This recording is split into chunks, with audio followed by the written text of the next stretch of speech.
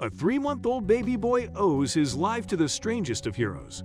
After being abandoned on the streets, this infant had little chance of surviving the frigid temperatures of the Russian winter.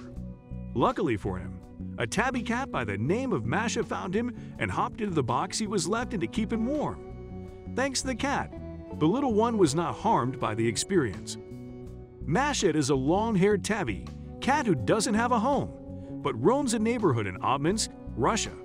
She wanders the street, but doesn't get in anybody's way.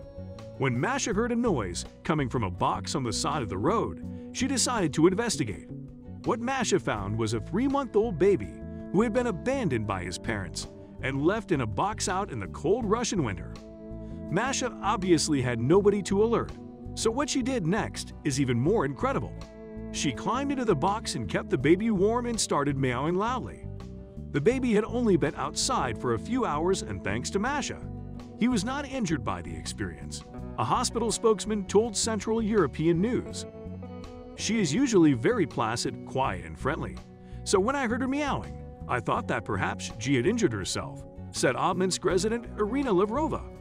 Normally, she would have come and said hello to me. You can imagine my shock when I saw her lying in a box next to a baby.